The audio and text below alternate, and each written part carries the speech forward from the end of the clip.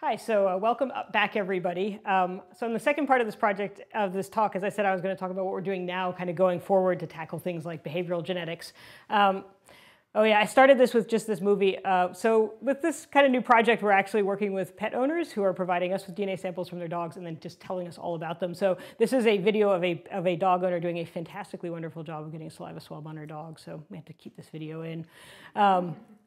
But I'm also going to start back with this picture that I showed you right at the end of the first half, where I was talking about how this is useful for finding pathways and things. But I wanted to also comment that the other thing you will notice about this particular picture is that there are a lot of different gene names in there. Behavioral traits are incredibly complicated, and the expectation here will be that there are probably thousands of different variation and thousands of different genes that are contributing to something as complicated as behavioral traits. And then you have to remember, kind of when I talked at the beginning of the kind of whole thing about gene regulation and how things are interacting with one another, you've got thousands of different genes, there's variation in those genes that are influencing the trait you're interested in, and then all those genes are interacting with each other all the time and influencing how they behave. So you kind of end up with this massive hairball of interactions. It's a really complicated thing. There is a way to get around this, to start trying to figure out which genes are actually involved in learning things about pathways, even for incredibly complicated traits. And just last year, I think, this paper was published. It's about schizophrenia in humans. And it was the first study of a psychiatric disease in humans that really had good statistical significance. And they found 108 different positions in the genome that seemed to be correlated with your risk of getting schizophrenia. Beautiful study, it worked really well. They had a plot in it that was very like those plots I showed you in the first half with all the dots on it going across the genome. This was from their human study. But the reason I talk about this is this particular piece of it. So it worked beautifully. It was great. But in order to have statistical power, they needed about 40,000 affected individuals and 113,000 controls.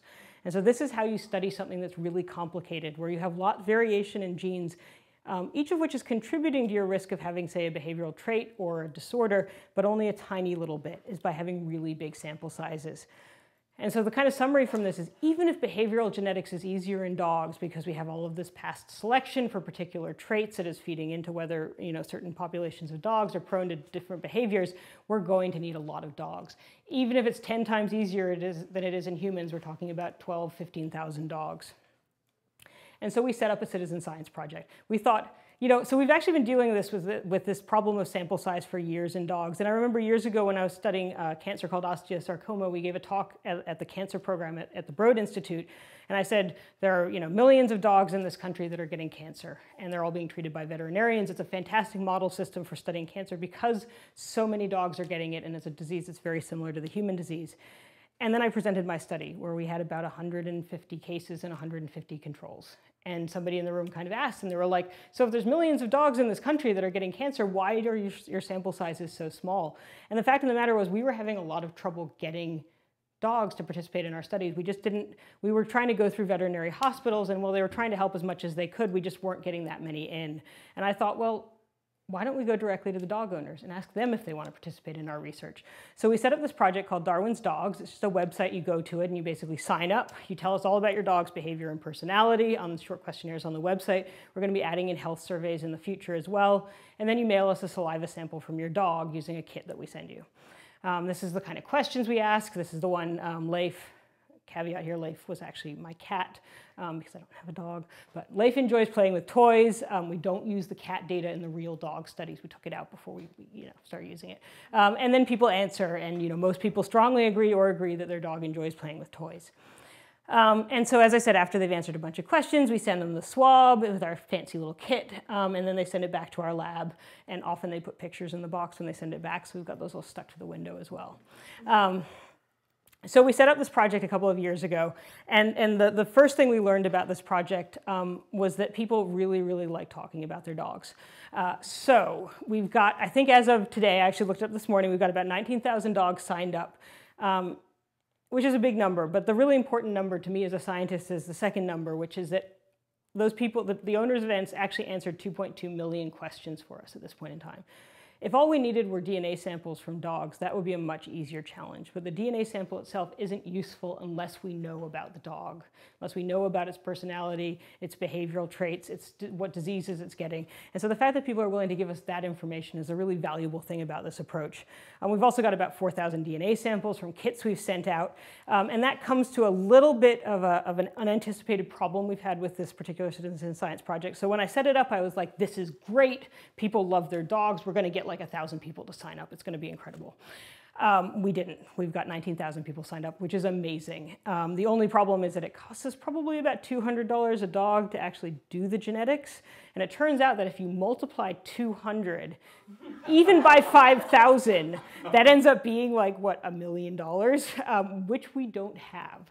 And so people have been very patient with us, and we're basically trying to move. We're looking for funding sources all the time, and our goal is to actually sequence all of these dogs that we're getting in. And the project's not stopping anytime soon, but we do appreciate everybody who's signed up out there and is wondering what's going on. We really appreciate your patience. We've got dogs from all the way across the country, which is fantastic. And in the next month or so, we're going to be expanding it so that anybody in the world can participate. Anybody in the world can sign up on the website right now. We just can't send kits internationally yet. And the really nice thing about the study, and this actually reflects something that you can do in dogs that has been more of a problem in human genetics. So a big problem in human genetics is they tend to get certain demographics to sign up for their projects. And so there tends to be a bias towards people with higher incomes. There tends to be a bias towards white people versus other ethnicities and things like that. That isn't something we're seeing with the dogs. So if we actually look at the dogs that are signed up for our project as to whether people tell us they're a rescue, they got them at a shelter, breeders, and other whatever that is, that actually almost seems to perfectly match what people find when they do a survey of dogs across the country. Most of our dogs are happy, which is good. Your dog enjoys life. The vast majority of people strongly agree. Everything's set up as 10-question surveys, and we had a survey that only had 9 questions in it. So one of Jesse McClure, who was working with me as a postdoc at the time, had to add a 10th question. So he added in the question, does your dog know that he or she is a dog? People either love this question or hate this question. It may tell us more about the owners than about the dogs. We're not entirely sure. And when we actually ask the question on the website, it doesn't actually say your dog. We'll insert their name into it, so it's individualized. So what are we asking about? We're asking about morphological traits, so like the white coat color. We ask how long the dog's fur is. We ask about ear shape. We ask about size. One of the reasons we're doing this is that we want to ask about things where people have already figured out genes that are involved, so it's kind of like a positive control. We want to see if we find the same thing that people have found previously, and also because we want to find new genes for some of these really interesting traits. We ask about artificially selected behaviors, things like retrieving, pointing, and even whether your dog seeks companionship from people, which some people have suggested may be a selected behavior in kind of lap dogs. We ask about complex behavioral traits and disorders, so we build on very difficult work that people have done previously, kind of developing surveys to ask about behavioral traits and disorders in dogs, things like impulsivity, compulsive disorders, quality of life, and they've actually done the work kind of validating the survey, so we've incorporated those into the website. And we're actually getting what we call a really nice distribution. So what these plots are just showing is that the dark, in the one on the left, the dogs that are kind of in the 2 tails, as we call it, are the ones that are kind of the extremes. So we have dogs that seem to be very impulsive or dogs that seem to be very not impulsive. And so we could actually compare those 2 groups genetically. And then we have this fantastic set of traits that I really like. I have no idea if they're going to work. So we sat down with this group of people from IABC, this animal behavior group, and we said, okay, we're looking for traits that are genetic. So we defined that as there seems to be some breed predisposition. So some breeds seem to do it more than others, and that would indicate that genetics was involved, that are easy for owners to identify, and that people don't care about. So they're not going to try and train their dog to do it or train their dog not to do it. Trying to have things that are genetic with a minimal amount of environmental influence. And they came up with, I think it's about 15 questions that they came up with. The top scoring one was actually whether they turn in circles before pooping. Definitely not one as a scientist that I would have come up with on my own, so we put it on there. Head tilt, that adorable head tilt that some dogs do, whether your dog puts their paw on your feet, whether they cross their front paws when they sit down. And the really funny thing about this is that it really also illustrates the power of this approach, because you talk to people and you're like, does your dog eat grass? And people are like, why would my dog eat grass? Or they're like, oh my God, my dog totally eats grass. I've always wondered why my dog eats grass. but they know. And I think that's something that's sometimes underrated, is that people spend a lot of time watching their dogs. And you can ask them an incredibly vast range of things, and they'll actually be able to answer them for you. And then we ask things like whether they lick their empty bowl after finishing food. That was one that our group came up with, but it actually seems to be correlated with some of the things that other questions we ask related to food consumption. And we also just recently added on a kind of new set of surveys called the food allergy surveys. So at the Broad Institute, one of the places I work, actually has a new initiative to study food allergies in people called the Food Allergy Science Initiative. And it turns out that there's many similarities between food allergy in dogs and food allergy in people. And so we actually are working with them. We put a whole set of surveys on the website related to food allergies. And now we're sequencing the dogs where people have actually answered those questions. And we're going to see whether we can find anything connected to that. Just to kind of end this section, so my nightmare that I wake up with in the middle of the night having set up this whole project is that people are going through the website and just randomly answering things without even reading them, because that would just totally mess everything up.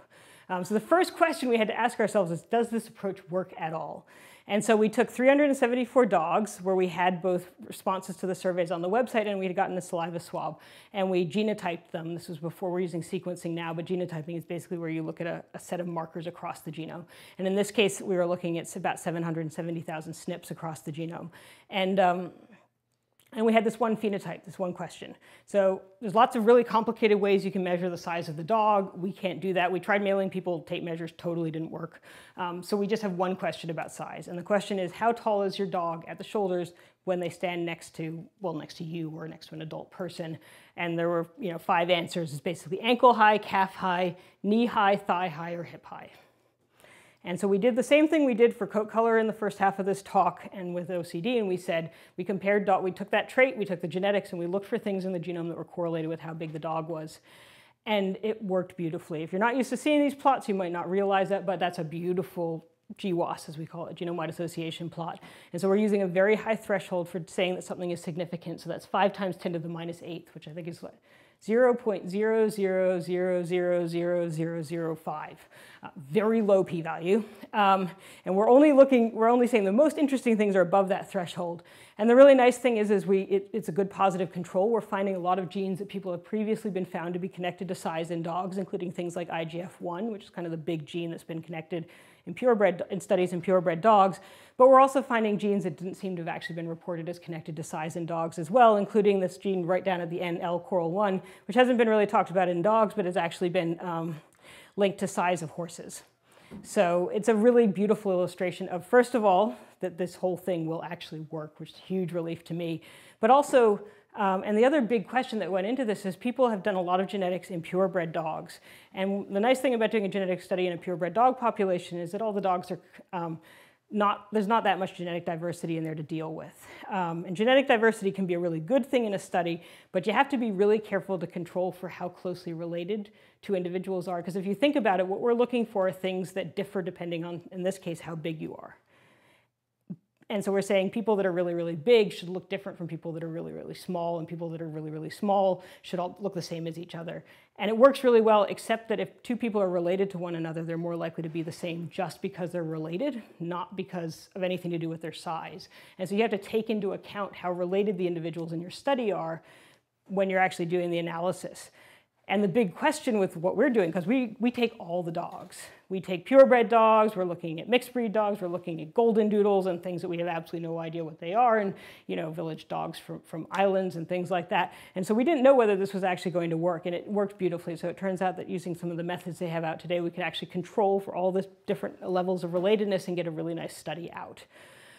So that worked really nicely, and the next step will be to go on and do this with actually behavioral traits like anxiety and things like that. We tried it with our 300 dogs, but as I said at the beginning, behavior is very complicated, and so it does not look like this when you study a behavioral trait with 300 or 400 dogs. But we're hoping as our sample sizes get bigger, this is what we're going to get out for behaviors like anxiety or noise phobia or something like that. So as I said at the beginning, just now, any dog can sign up anytime.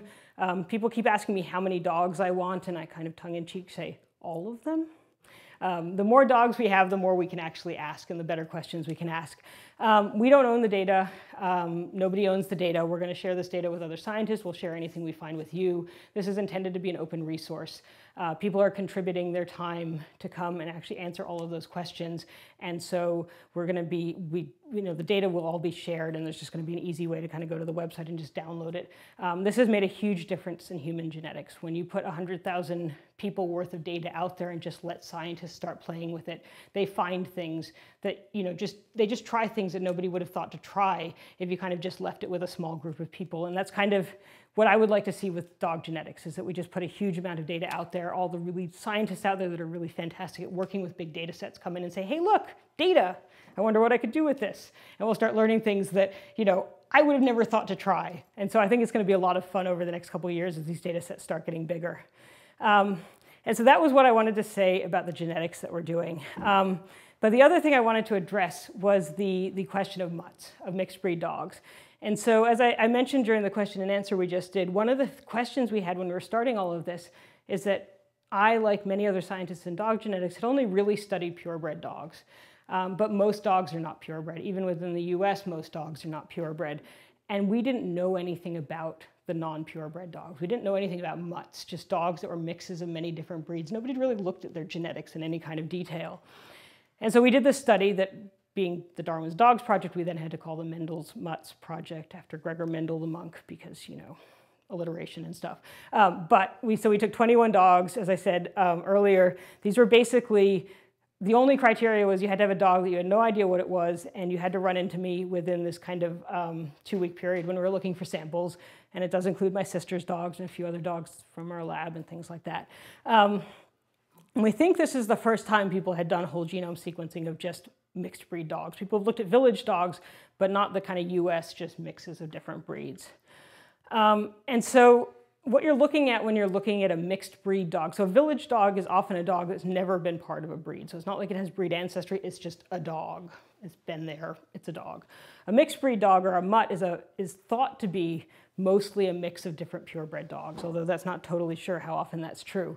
And so what happens when you mix breed dogs? So I've got a little picture here. You've got a golden retriever and a border collie. This is just representing, if you remember from the first half, you get 2 copies of your genome, one from your mother and one from your father. So for each of your chromosomes, you have 2 copies. And so for the golden retriever, he's got 2 golden retriever copies of this chromosome, so he's got 2 blue lines. And the border collie has 2 border collie copies of this chromosome, so he's got 2 red lines. And so when you mix them together and they have a puppy, he's basically half golden retriever and half border collie.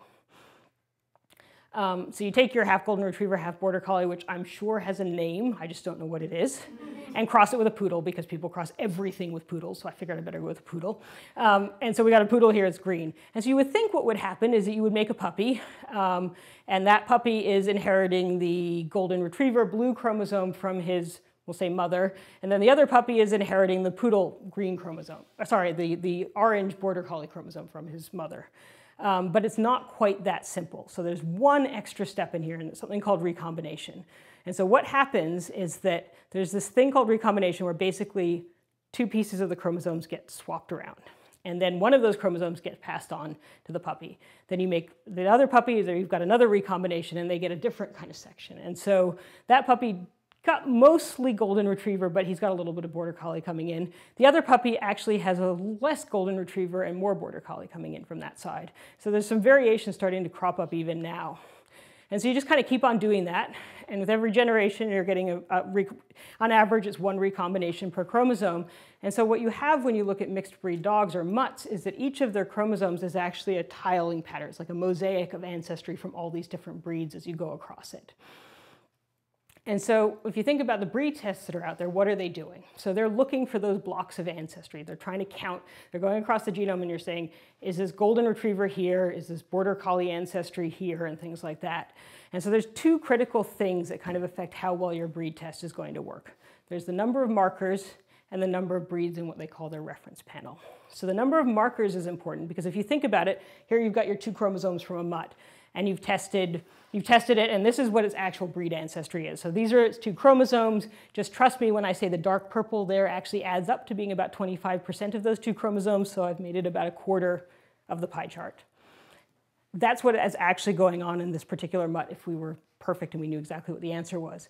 If you only test, for example, 3 markers across that genome, you're only seeing exactly what is in that position where you have your marker. So even though you've got all these different breeds going in, you might only detect, in this little example I put up, 2 of those. So even though there's all those different breeds in there, you've only detected the purple and the yellow. Now say there's a really bad situation and it turns out, so the way the breed tests work is they're going across and they find a marker. And they want to say, what breed is this marker the closest match to? And it's usually kind of a pattern of markers. And so they have to have the reference panel. So they go back to the reference panel and they compare that set of markers back to the reference panel and they say, which breed is this the closest match to? It goes through all the breeds in the reference panel and identifies what the closest match is. So if you're missing a breed from your reference panel, it can't find that breed. And so for example, if you just didn't happen to have the purple breed in your reference panel, you wouldn't be able to detect it. And you might suddenly decide that this dog was all whatever the orange breed is. That's obviously kind of a worst case scenario. And this gets much better if you test a lot of markers, because if you, rather than testing 3, if you tile markers all the way across your chromosomes, instead of seeing just those 2 breeds, you might get all of those different positions. And so you actually get a much closer representation of which breeds are in that dog. It's not exactly the same, but it's very close. But you still have that problem that if you don't have, say, the purple breed in your reference panel, if you just don't see that purple segment, you might get a very different representation of what's in that dog than if you do have it in there. And so those 2 different components, the number of markers and the breeds that you have in your reference panel, are both affecting the accuracy of your breed test. We've developed our own breed test. It turned out to be a little bit complicated, but we got there. And so we have, basically, we have this additional thing that we're doing where if it turns out, so like that purple thing where we don't have the breed in the reference panel, rather than just kind of ignoring that we couldn't figure out what those markers were, we mark it as something we call no call or missing. And so we'll have a chunk of the genome that we just say, rather than just kind of ignoring that we couldn't figure out what it was, we're like, we couldn't figure out what this piece is. So rather than getting a plot where we ignore the purple, we basically get this chunk of gray. And we actually had a lot of discussions when we were figuring out how to show the results of our breed test about whether to show the chunk of gray, because people get very confused by the fact that we have this big section that's called not called or missing. And it's basically stuff that we can't figure out. And we talked about it and we were like, well, it's there. We don't know what it is. We're scientists, so we're just going to leave it in there. We really don't know what it is. We think there's 3 different possibilities. It could be that we just don't have enough. So there's a number of markers that you test in the dog you're looking at, but there's also the number of markers that they've tested in the reference breeds. And so if you just, we think sometimes they just haven't looked at enough information from the reference breeds themselves to make a good match. We think that sometimes there's just a breed missing from the reference panel. And then there's this other thing where everybody just kind of assumes that these mixed breed dogs are mixes of all these different breeds, but there's a lot of other dogs on this planet who are not in those breeds. And so it might just be non-breed ancestry, so it's not going to match any of the breeds. I did go through and look at what the different tests are doing because people are always curious about this. So Wisdom Panel has the smallest number of markers. It's doing 1,800 markers, but it does seem to have the biggest number of breeds in its reference panel. SPARCS has many, many more markers. It's doing, as it says on its, I just took exactly what it says on its website, over 200,000. The caveat to remember here is that companies don't publish their results for generally, at least as far as I know, they haven't published the algorithms or their accuracy in peer-reviewed journals. So people keep asking me how well do the breed tests work, and the only answer I can give is I have no idea, because there's no data out there for me to look at to assess that question. They could be performing incredibly well. They may be performing badly. There's no way for me to know that. With the approaches we're using, we did have about 900,000 markers. We're actually scaling up now, so we're going to be doing about 5 million markers per dog. We don't have that many dogs in our reference panel because we're relying on publicly available data, but hopefully that will continue to get much better over time as we get more data. And the other problem, as I said, is generally in the dogs that we have in our reference panel, we have this 200,000 markers that we've looked at across the whole genome. The genome is actually 2.4 billion bases, and we think that when you're looking at mutts that have gotten really, really mixed up, the 200,000 markers of data that we have from the breeds just isn't enough for a lot of them to figure out what's going on. So hopefully that will get better too. So how do you develop a breed test? I put this in here. It's a little complicated. If you get lost, don't worry about it. But the way we develop a breed test is we can't just go develop a breed test and test it on mutts, because the reason we're developing a breed test is we want to figure out what breeds are in the mutts. So we don't know what the answer is, so we can't actually assess how well our test works, because who knows if we're right or not. So the way we actually develop the test is we take the reference data from about 93 breeds, that's what's publicly available, and we take that data and we make mutts. We just take their DNA and we do the whole recombination and making chromosomes and everything inside of a computer. And because we've made those mutts, we know what they are. And so then we can actually develop an algorithm. For anybody in here who's a computer scientist, I was like, it's apparently something called a support vector machine, basically. It does this hidden Markov model thing as a whole probability-based thing. But we basically take the mutts, we take the breeds, we run them through this algorithm. And then because we've made the mutts and we know what they are, we can actually figure out how well our algorithm is performing. And so I can tell you that we actually tend to be pretty good at calling breeds, but only if they're over, I think if they're over 3% of the ancestry in that dog, we tend to be right most of the time. And as the percent of ancestry from that breed that's in a dog goes up, we're going to be better and better at actually detecting that it's there. So here's some results. This is Nellie. She's a beagle. She's from Tennessee. She gets very excited every time a pickup truck drives by playing country music. She belongs to a friend of mine called Margie. So Nellie is supposedly a beagle. She is in fact a beagle. Margie swears that the not matched is probably chupacabra, but I don't, we don't have chupacabra in our reference set, so I can actually tell you. But yeah, so this is what the results look like for a purebred. So she's 88% of the genome. We're really, really sure that it's beagle. We're seeing a little bit of bloodhound and chow showing up. As I said, if it's under about 3%, we're not super confident. We're actually pretty sure we get it wrong a lot of the time, so that may be wrong, or it may be that there's parts of the genome where beagle kind of looks like bloodhound, and so it gets confused. And then we have the 7% where we just didn't have enough information to make a call. This is Hubble. Hubble is a golden doodle. And as you can see, if you actually look at just the parts that are golden retriever in red and poodle in, golden retriever in orange and poodle in red, those two parts are about equal size. That's because there's a golden doodle, half golden retriever, half poodle. There's a few pieces we get confused on, but they tend to be things that are close to one of the breeds. So we see a little bit that comes up as toy poodle and a little bit that comes up as Labrador retriever. And then we have a bigger section of stuff that we're not totally sure about. It's probably, actually, we happen to know Hubble's ancestry, so we know that Hubble is, in fact, 100% golden doodle. She's 50% golden retriever and 50% poodle. So there you're seeing the section where our algorithm isn't quite as good at figuring out what's going on. And then this is Skylar. Skylar was adopted in California from a shelter as a lab pit bull mix. Skylar does, in fact, have a little bit of Labrador in her. But this is actually what most of our mutts look like. And I was kind of amazed by how many different things we were seeing. So I don't know what's in the not match. There could be all sorts of other breeds in the not match where it's just tiny little segments. But the top breeds that came up in Skylar were Dalmatian, Rottweiler, and Golden Retriever. So neither Lab nor Pit Bull. You see a little bit of Labrador at 6%, and then Staffordshire Bull Terrier. We don't actually have a reference data in our reference data set. We don't actually have data for like American Pit Bull Terrier. So we think that we often match to Staffordshire Bull Terrier when we're kind of looking at a Pit Bull, what people think of as kind of Pit Bull type of ancestry, but it could actually be American Pit Bull Terrier instead of Staffordshire Bull Terrier. And then, oh yeah, this is Lucky. Lucky belongs to Jeremy, my group. Another way to show the data is as a little pie chart, as a little bar chart. Jeremy got incredibly upset when we told him his dog was a Shih Tzu. He said, my dog is not a Shih Tzu. We're like, it's genetics. You can't argue with it. It's right there on the screen. So the fun thing that we started to do with Lucky, and we're going to get better at this as we kind of go along and we get more data, but not only do we know the overall ancestry, but we can start looking at what's going on with each of its chromosomes. So as I said, each of its chromosomes is made up of all these blocks of ancestry from different breeds. And you can take a closer look, and you can see that on chromosome 10, he actually carries toy poodle ancestry, and he also carries a mutation that it's a mutation. Mutations aren't necessarily bad, but I shouldn't use the word, people always think they're bad.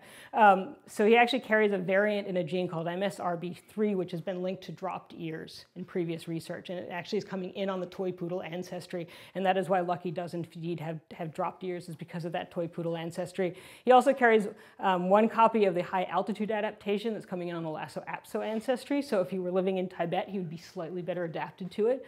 And he also has the furnishings kind of mustachy thing that's also apparently got Lhasa-Apso ancestry where that mutation is. And then he does carry, he's heterozygous for this mutation that's been linked to brachycephaly, where he's got Boston Terrier ancestry. He's not actually particularly short-nosed, and then I looked into it and it turns out that the BMP3 brachycephaly link is much more complicated than kind of a single gene. Oh yeah, put a little pictures of the breeds in there too. And that's Lucky. We then set up this project to basically look at mutts. And so we said we looked at all of these mutts and we have figured out what breeds are in them using our breed calling algorithm, and we want to know how close people actually can guess this. And we don't have the answers for you yet. We know the answers genetically, but we're not telling anybody until the surveys close on our website. So this is our website. It's called muttmix.org. It's open until June 16th. So basically, if we tell people the results right away, they could take a screenshot and put it on Facebook or on Twitter, and then everybody else that took our survey might be influenced by the answers that they already knew about. So we're keeping all the answers for these dogs secret until we actually close the surveys on June 16th, and then we're going to send everybody an email, and they can go check how their results compare to the real results. As I said, I've been kind of overwhelmed by the number of participants. We've got about 31,000 participants as of today. You can still sign up for the next 2 weeks, and everybody should go do it. You can guess, there's 31 dogs on there. You can guess as many or as few as you want to. We'll still send you your results. You don't have to do all of them. And one of the things I'm really excited about is that right now we have about 13,000 guesses per dog as to what the top 3 breeds are in that dog. And I think that I think that'll actually let us start looking not just at which breeds people guess, but possibly why they're guessing them, which traits seem to go along with people guessing particular breeds. The other thing that had really interested me on kind of a social level about this was that we were like, let's ask the top 3 breeds that are in each dog. It seemed like a reasonable thing to me. They're usually a 5, 10, 15% of the dog. It turns out people have a really, really hard time with the 3rd breed. They look at it, and when you look at a mutt, everybody goes, it's a this and a this, or a this and a this. And so to ask them to guess 3 things actually turned out to be really hard. And so in the drop-down menu, we actually added the option for the 3rd breed to put in as a no choice, just because people were getting really confused and kind of guessing randomly for that one. But it is kind of an interesting insight into how people think about mutts when you think they're only thinking about the top 2 breeds at a time, but when we look at the genetics of these mutts, they have somewhere between 6 and 15 or 16 breeds that we can actually even just detect using the methods we're using now, which is pretty cool.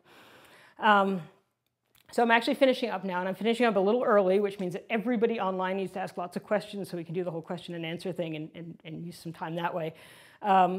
I sympathize with Claire this morning, because it turns out that in genetics and genomics, we tend to go to conferences where we're expected to give talks that are 12 minutes long. So when somebody comes up to you and says you should talk for 45 minutes, it's like, oh my God, how do I talk for 45 minutes? But hopefully this has all gone well for everybody, and they have enjoyed it, and it hasn't been, and I've actually had a chance to actually explain things in a bit more detail. And I just wanted to give a shout out. This is, once again, Nellie the Beagle, but she's now like the beagle that Darwin sailed to the Galapagos on. It was a lot of fun to make that. But a thanks to everybody in my group, everybody in the IABC, but especially all of the dog owners and everybody that's given us feedback on this project, because it's a really interesting opportunity to shape a project as we go along. And as I kind of mentioned at the beginning, I'm a geneticist. So when I think about this project, I think about questions we can ask in terms of understanding genetics. But as we talk to more and more people in the behavior world, we start thinking about other more bigger questions that we can ask using this kind of resource. So we're always interested to talk to people about things they'd be interested in terms of environment and things like that we could actually start to try and get at with this kind of approach. So thank you very much, and please ask all your questions, and so I can actually answer them.